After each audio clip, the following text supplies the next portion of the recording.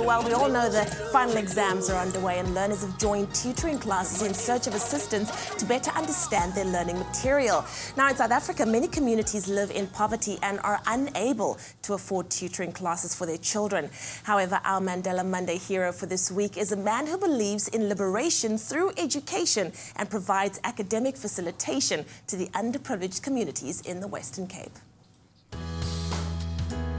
I do believe that education can change the course of the lives of the kids which we're working with, and that it can give them a better picture of what their lives could look like. Jeremy Smith is passionate about education and has worked in youth development for 5 years. At the iKasi Youth After School program, he's an academic facilitator in English and maths. The reason why I joined iKasi Youth, because when I read up on the organization, I saw that they're working with young boys. They have an educational program, which I felt that I could contribute. I made the application to work as the academic program facilitator. If I look at my life and the changes that has happened in me, the sense of achievement, the sense of community, the change of uplifting others, then in that sense I'd like to encourage others to give back as well. And in that sense and in that way, I see myself just as one person making a difference. But if one person can make the difference and encourage another person to make a difference, then in that sense we can make a huge difference. Jeremy is part of a 4-person team who work with 12 boys at a time, providing support in specific subjects and teaching them how to study effectively.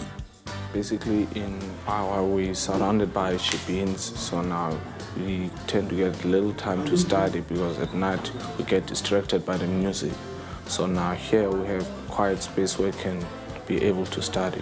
Before I joined iKasi Youth, I used to be one of those naughty boys in school in 2013. But then I joined iKasi in 2014, of which eventually I changed my behavior.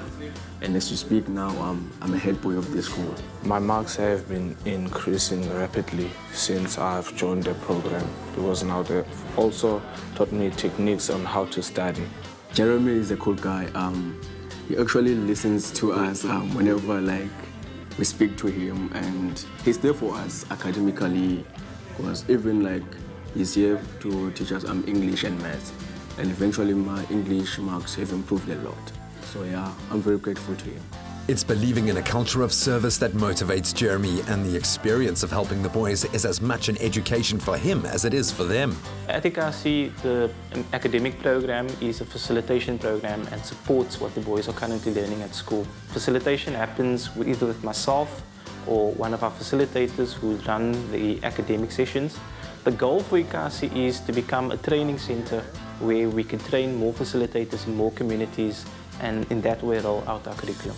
This young man embodies what Nelson Mandela meant when he said education is the most powerful weapon which you can use to change the world.